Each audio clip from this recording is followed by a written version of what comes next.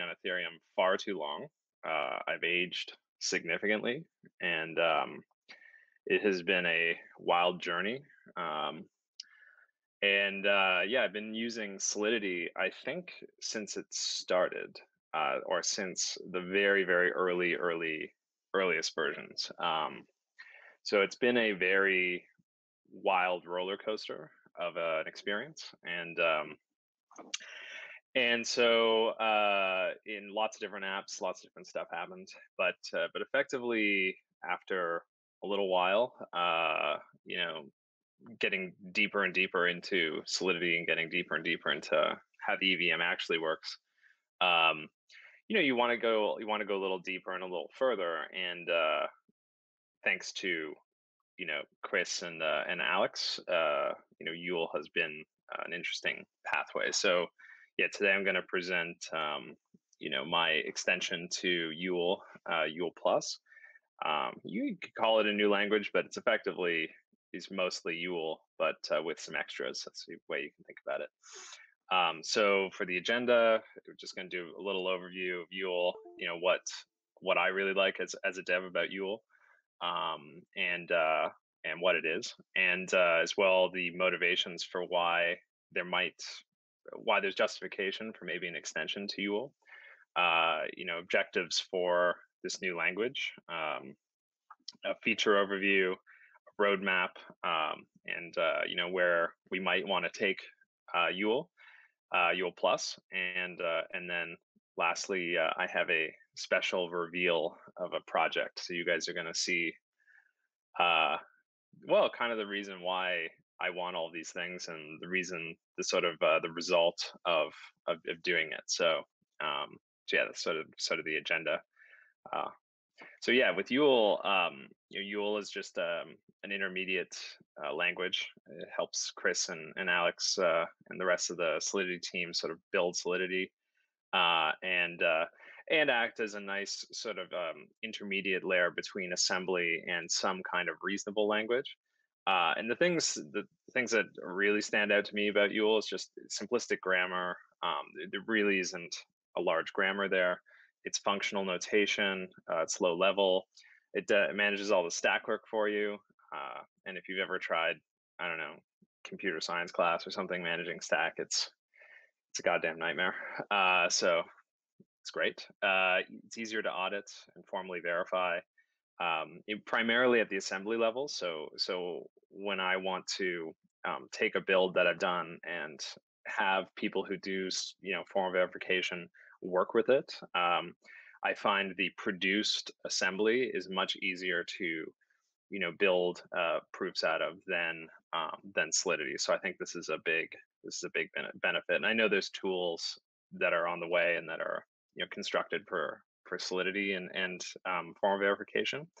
But with Yule, we uh, we can really do it right at the assembly level, and just the produce build is really clean. So the compiler is simplistic. I love that I can open up the Solidity compiler and look at the Yule section and actually understand exactly how it's breaking everything down, and how it's going to ship off to EVM code. I think that that's a huge benefit for the community and the language to be able to have this really simple step. Solidity's obviously got a ton of features and it's working with a lot of different concepts. And this of course makes the compiler complexity, it increases the compiler complexity significantly.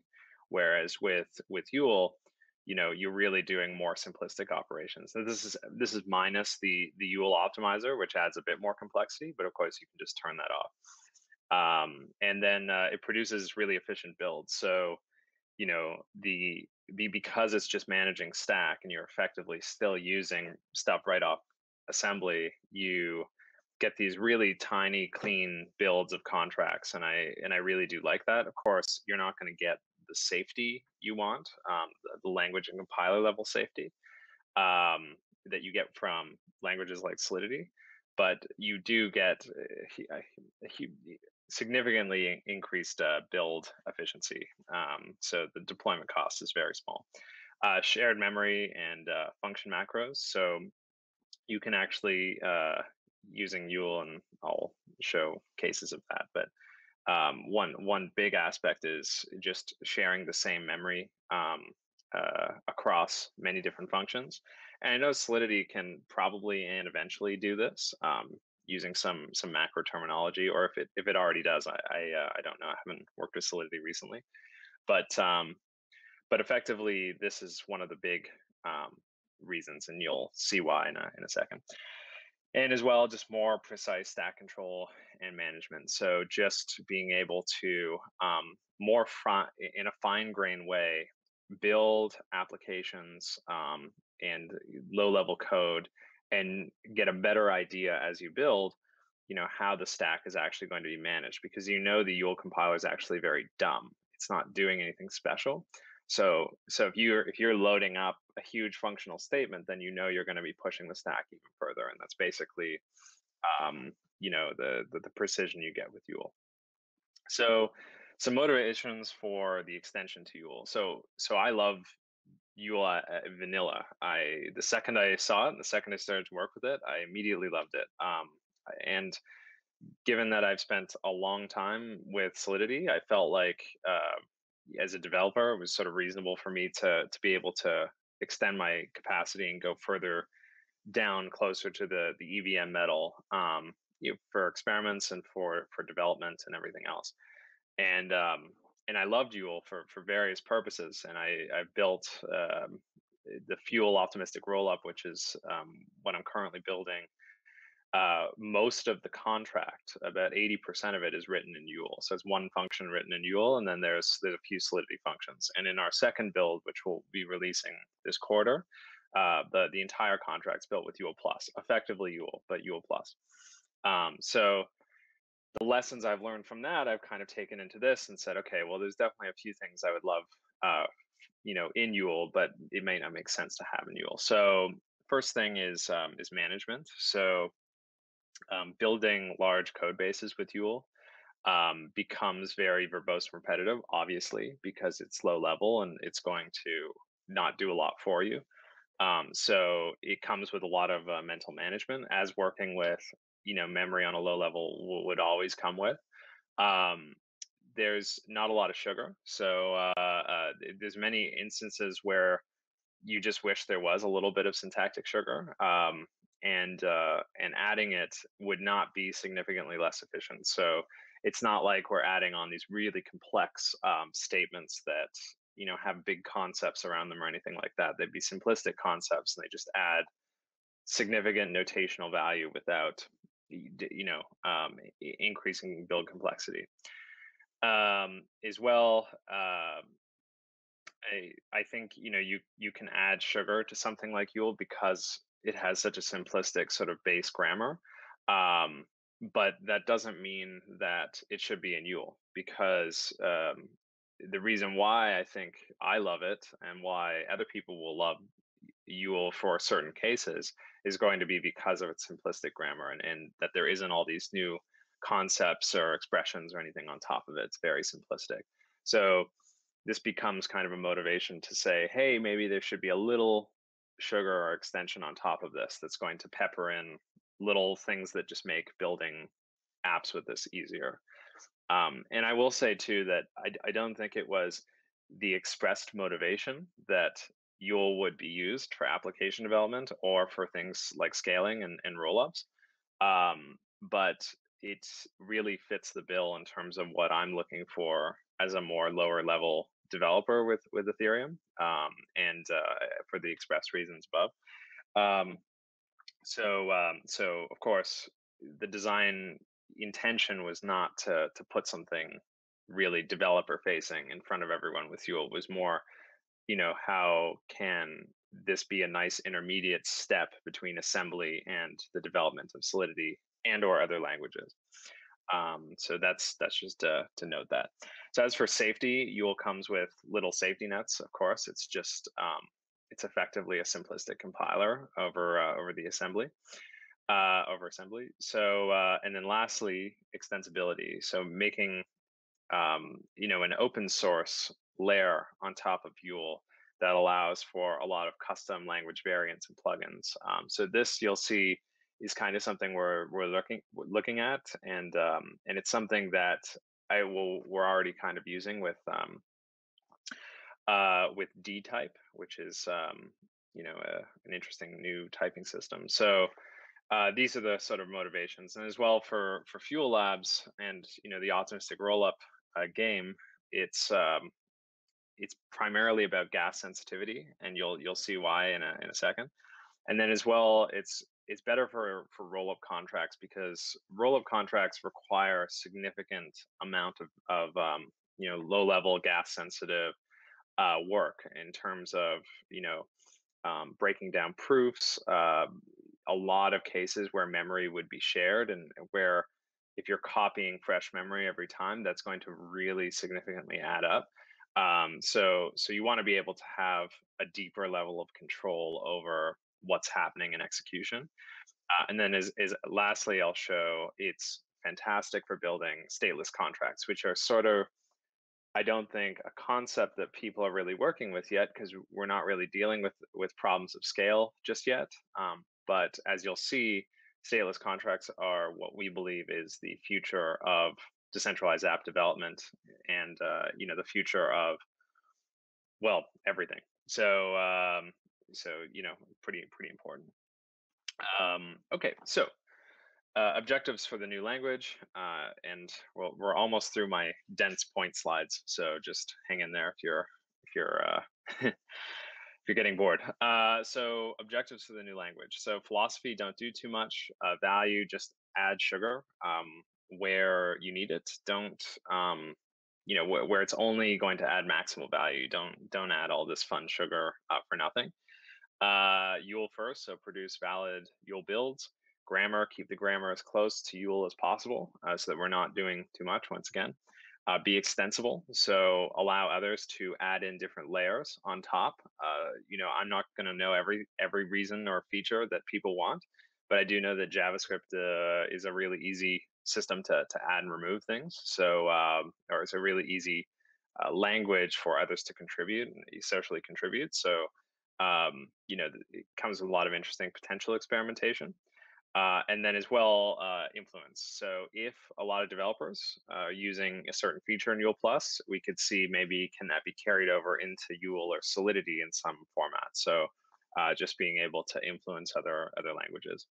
So the features of Yule Plus, after that huge rant, are as follows. So just all existing Yule features, enums, constants, and Ethereum API generation, the hash generation, safe math. So you can basically get safe math injected for free, and you can turn that off as well. Any of these things you'll be able to turn off in the production compiler. Injected methods, so mslice and require, and memory structures, which are the more sophisticated addition and will be expanded to support ABI encoding and a few other different kinds of structures, D-type structures, etc. So, as I said before, Yule Plus is just a layer on the Yule Sol compiler. So we've written Yule Plus and Nearly, which is there's an E actually there, which is a nice sort of grammar parser. So the grammar is constructed in this grammar language, which is sort of a hybrid between JavaScript and their own language. And then we break down the Yule code that way, add a layer of features on top, that gets compiled to Yule, and that's it. And we're really not doing anything more than that. So to cover some of the features, so here's what enums look like. We've kind of kept most of the notation similar to Yule. So just enum colors, etc. So that'd be 0, 1, 2. And as well constants. So just adding the const specifier. So this does two things. One, with constants, it will, if it's a literal, i.e. a number, hex value, something like that, it will just do injection across the build. If it's not a literal, so it needs to be run in execution, then that is going to be set as a let statement, but we'll look out for other things trying to reassign And so that's the current way we're handling it. I'm sure there's more that can be done there, but that's effectively the basic idea. Um, ABI, signature generation, and topic generation. So still all vanilla UL, but you can do fun things like write sig and then effectively a solidity function, which is how it's getting parsed. This is thanks to Ethers JS's solidity function to ABI parser. So you can effectively write what you believe that function is in vanilla solidity. It's sort of a header, and then that's going to get compiled down to its signature and do all the checking, etc. Same thing for topics and topic hashes. So it'll do the topic hash generation as well. So this just makes handling, readability, all that sort of stuff. It just cleans up a lot of jargon that you're going to get if you just tried to do it with hashes, because you'd really have to pre-specify like this hash is this thing. So these are nice little generations, and that's just going to do a literal injection there, which is quite nice. So save math by default. So if you're just using add, sub, divide, etc., it's going to basically change that method name in execution and inject the save math methods above. So it'll switch add over to save add, and then then you're running that. However, you can turn it off, and you can use features like unsafe add. So you're just specifying in the literal sense, hey, this is I want unsafe here, so give me unsafe. And of course, you can just turn it off outright if you don't want it. So really flexible on the basic things like safe math and overflow and underflow checking. I with this addition, I want it to be as hands off as possible. I don't want to be maintaining this magnificent addition to UL. I just prefer that it gives us the flexibility to add what we need, create low level builds, and then move on with our lives. So some methods getting injected, and another feature. So mslice and require. So all mslice is just is effectively just shifting right by a certain amount of bits. So here I'm just taking the first 4-byte signature, just grabbing it from the call data that's copied to memory. So doing little things like that, mslice is great for. It's just I use it so much in my builds that it just had to go into injection. However, these methods can be changed in the compiler settings, the injection settings, and you can turn them off, and you'll be able to basically specify like, okay, or you'll be able to go, hey, I don't use mslice at all, so it'll never get injected. So you have many different options with what's being added onto the UL language here, and require as well. So you'll be able to specify like, hey, this statement, whether it's true-ish or not, and then you can specify an error message. And we've chosen a simple error system here where the error basically, you could put a huge string in there. It's just going to hash that string, take the first 4 bytes, and then use the first 4 bytes in an injected literal in the require statement. So that's all it's doing. And then at compile, it will give you all the errors and their hashes, and it'll give you all the signatures and their hashes. So you still get all the sort of luxuries that you would get from a solidity like compiler environment using sig and error and these sort of injected systems, but they just come in little clean packets out at compile time. Of course, we can standardize notation there and make sure that all the builds are up to spec, and they produce nice arrays and everything else of all the ABIs. But even right now, just with this basic injection, we've been able to do quite a bit. And then lastly, the most sophisticated thing we've done, and this is going to change over time. Right now, you'll, in the later versions of Solidity compiler, support types, and they're basic types, but they're still types. So right now, UL is just it's typed, but it's all, at least in the builds that we're producing, it's all the same type. So it's only one type. But of course, as we go along, we're going to add in that typing, and we're going to add in as well some custom typing with the enums, mstructs, and you'll be able to do some basic custom typing. So I think that'll be a really nice addition. It's really not that hard. It's just haven't gotten the time yet to switch it. So right now, this mstruct notation is sort of in a non-type setting, but it will be in a type setting after. So basically what we're doing here is we're just specifying and describing an existing structure in memory, or a structure that may come into existence in memory. So right here, we have some complex data. Maybe that complex data has a signature, it's 4 bytes. Maybe it's got a value that's 32 bytes. And maybe it's got an array-like structure with a dynamic length and an array where you have 10 bytes for each item. So this allows you to describe a lot of what structures would be popping up in ABI. However, this doesn't have offsets yet, where you can specify dynamic offsets for each property, but that will come as well. So you'll be able to get a nice sort of recursive, offsetted memory structure description. And I think that that's going to add a significant amount of value to Yule Plus. So right now it's more just keep it basic and just see how this can be used. And this is what we're going to build a lot of our rollup with. But in the future, you're going to have full-fledged ABI. And not only that, you'll be able to specify your own ABI encodings, and you'll be able to specify your own typing as well.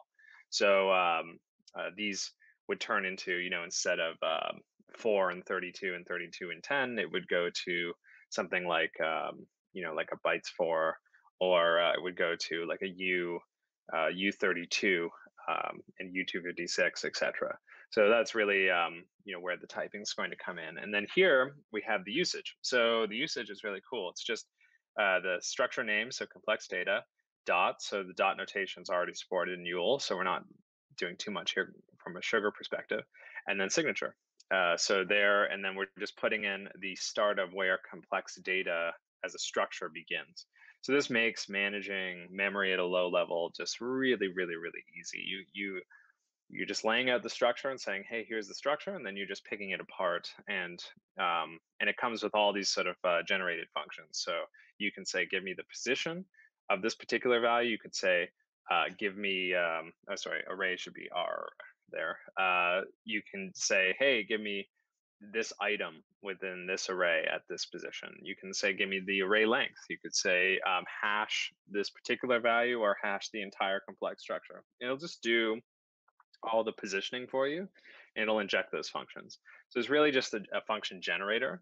And what we want is a system where you can tune that generator the way you want it, because we can't expect everyone to use all of the same formatting. However, ABI encoding at present does most of what we need.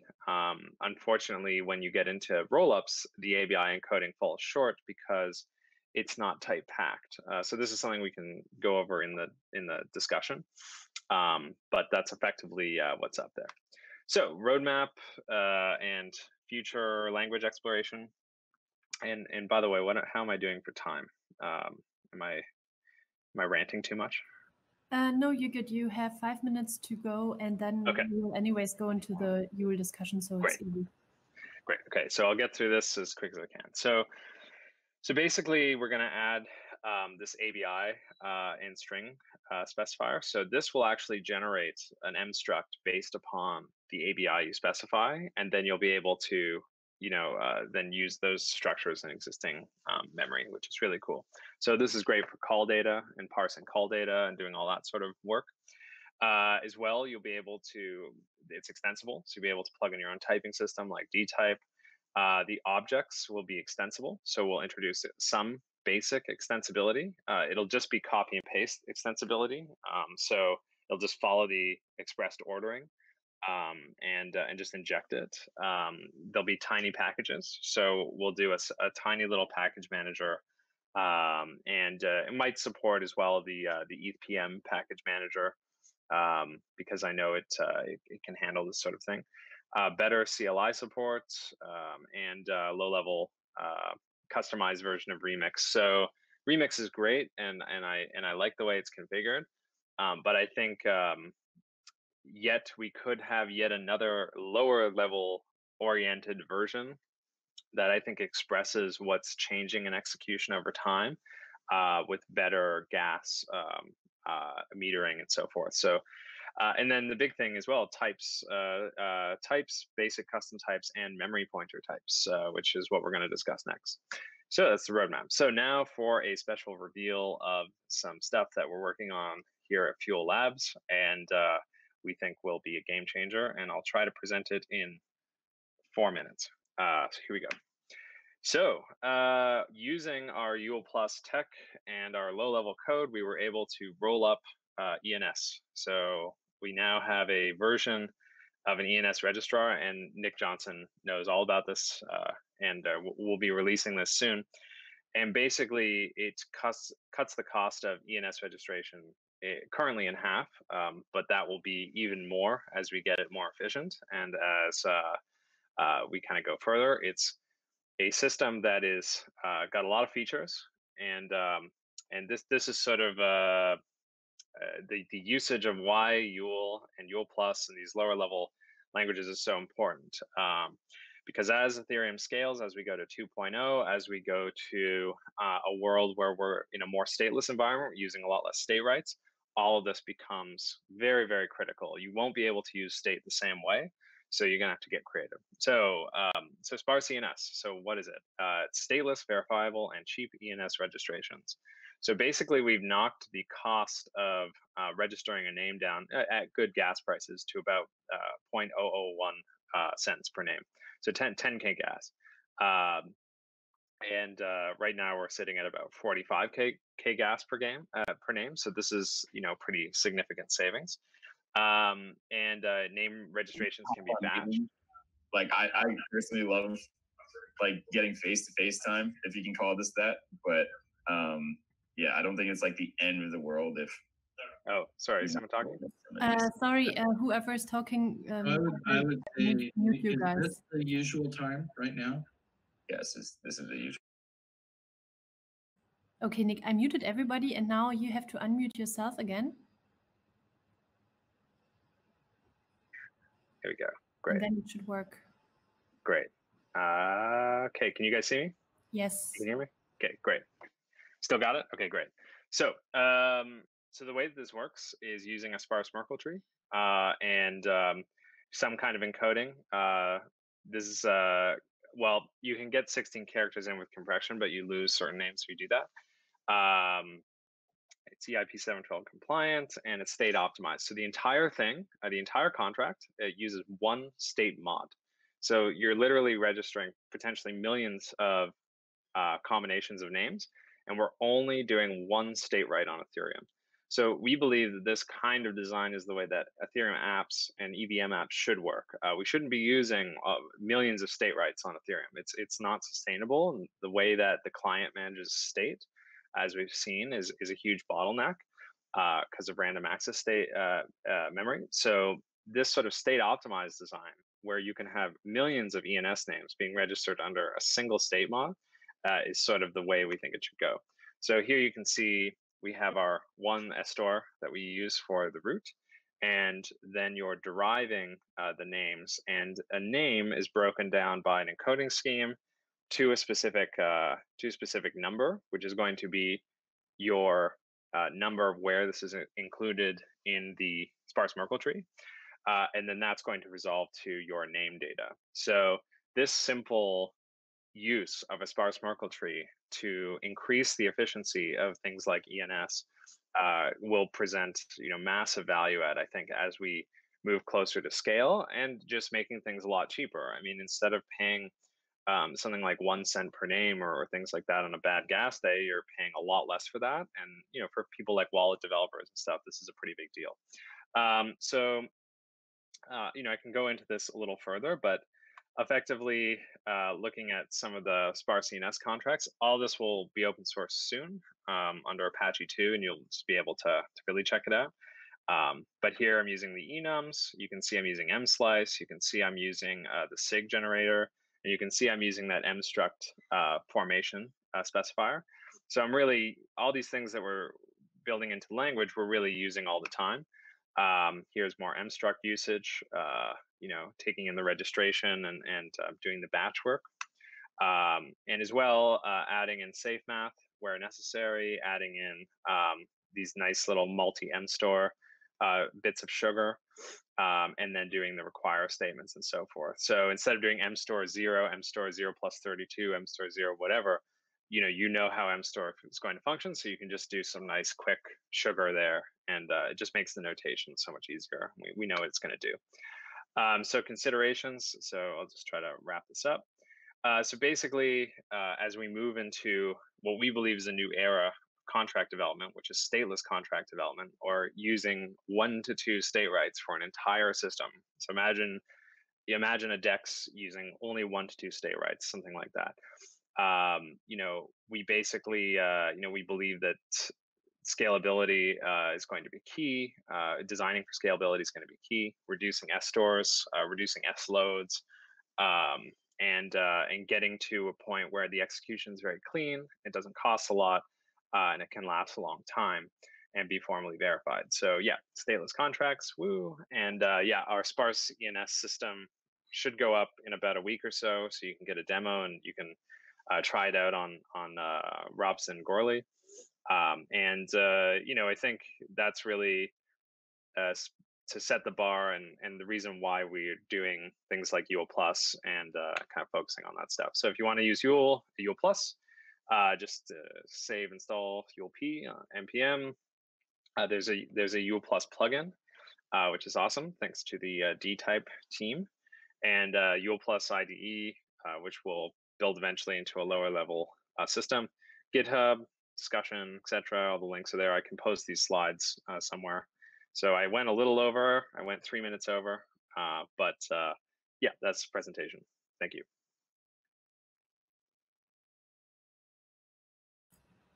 No worries, and thank you so much, especially for the info on the ENS stuff. You can stop sharing your screen now if you like. And other than that, are there any questions for Nick? And you can post your slides, by the way, on our Solidity GitHub, because we're using the GitHub chat to chat during the conference. So let's check in this room first. Any questions for Nick on Yule Plus?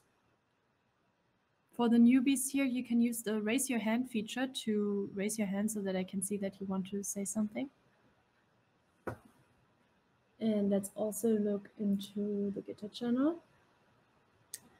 So there was a discussion going on in the GitHub channel about basically the problem that, like, while Yule Plus is a nice project, I'm a bit worried about promoting developers to write low-level code. Some of the Solidity's mitigations are going to be missing and people will make mistakes. In my honest opinion, this should come with huge warnings, like what happens if someone is unlucky and writes 2 functions that generate the same function ID. With Solidity, he is going to be safe, but with Yule, I suppose there will be no warning. There was already a little discussion on that, but I wanted to give you the chance to also comment. Yeah. So I think safety is a big reason why Solidity needs to exist, and the development safety that comes with having a compiler focused on new developers coming to Ethereum and new developers coming to the ecosystem. And I think that that's critical. But the thing is, as you start to build these more complex builds, and as you start doing development that requires a lot of sensitivity to gas and opcodes and exactly what you're doing. Yes, it takes expert, or what we consider to be, I think, expert knowledge to do. There's not a lot of places to go to, and there's not a lot of places to find languages that will support you. We had Lisp for a while and things like that, which offered some language-like options for working with assembly. But Yule really stationed itself nicely as an intermediate ground. And then Yule Plus is a sort of addition to that makes it more human to use. So I wouldn't say this is something to be promoted for general developers. I wouldn't say that at all. While we can add a lot of the same safety protections into the Yule Plus compiler, just because humans are humans, and even I make a ton of mistakes as I'm building. I think this is more for people who want to go a little deeper. They want to be a little more sensitive. They might really have a deeper knowledge of the EVM, and they just need something with more precision. But they also don't want to be dealing with the baggage of working with just Duel. That's more designed to build languages. At least it was intended by default to be that. So I think that's my justification for this and why I think it's important. And as well as Ethereum devs move to more stateless app designs, they will need the sensitivity and the precision. And that's where I think Yule Plus will really shine. So we'll hope to get enough safety in there for even more general purpose people to use it, or general purpose builds. But right now it is really more specifically for scaling, stateless apps, and sort of deeper EVM development. So that's my rant. So I think you're wrong, but I also think you're right. Yeah. Okay, we're running a bit over time, but I see that Jocelyn might want to comment on this again. Okay. Yeah, can you hear me? Yes, we can. Okay, perfect. Yeah, thanks, Nick. Thanks for the presentation. Yeah, like my point is that like Yule and Yule Plus, like that's a great project, and when you're going to use it, like you know what you're doing, and like from your expectation, like only people with some expertise are going to use it. But my point is that you should kind of also when you are promoting and presenting your work on Yule Plus, add some huge warning just to be sure that like the people that are going to look at Yule and Yule Plus must understand that they need like some level of expertise to use this language. Yeah, Like, I completely agree. I know that some people are going to, you know, like read your blog post or like read some publication and see, oh, Yule Plus is great. I'm going to reduce like the gas cost and everything.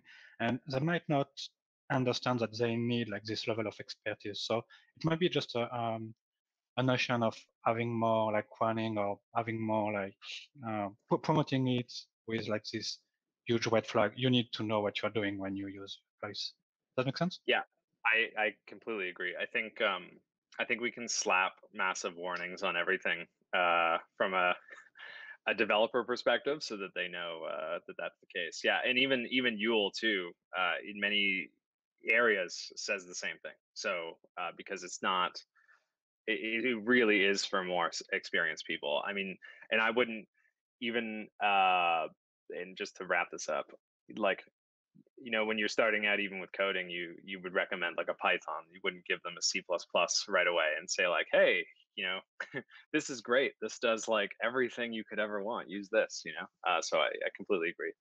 Yeah.